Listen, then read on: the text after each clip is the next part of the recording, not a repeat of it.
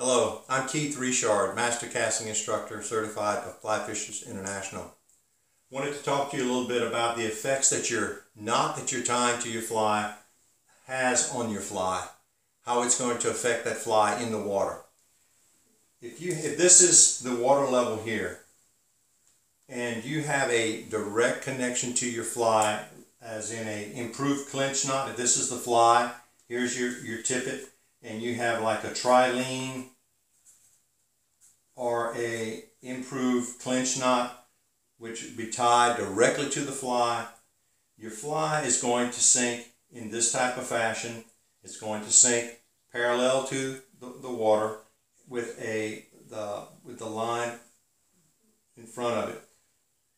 It's going to sink slower than if you had a loop knot, some type of loop knot attached to the fly. If your fly is attached with the loop knot, because of water resistance, that fly is going to turn tail up, and it's going to sink with the head down, and it's going to sink faster than a fly tied directly to the fly line. So a loop knot would be advantageous in an area where you want the fly to sink a little faster and sink in this fashion. Now, that's if you're throwing streamers or flies that are wet flies. If you're throwing dry flies and you've got a direct connection to the fly line, the fly line will have a tendency to tip that fly a little bit with the head down and the tail up. So it's not going to float as naturally as a dry fly that's tied with a loop knot.